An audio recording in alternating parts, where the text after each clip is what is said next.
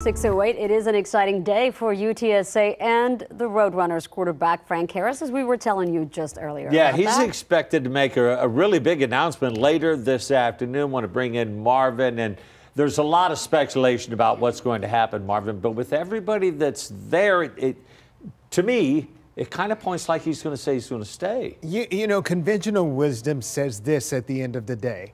All good things have to come to an end one day, right? So we know it will be about his future in football, but what he's exactly going to say, well, that's still up in the air. Fans, of course, are hoping that the UTSA QB will decide to stick around for another year, at least one more, since he has one more season of eligibility, but there's also a possibility that he could declare for the NFL draft. The San Antonio native has had a lot of success at UTSA. Harris just helped leap the Roadrunners to their second straight Conference USA title, and next they will be on the road to take on Troy in the Cure Bowl.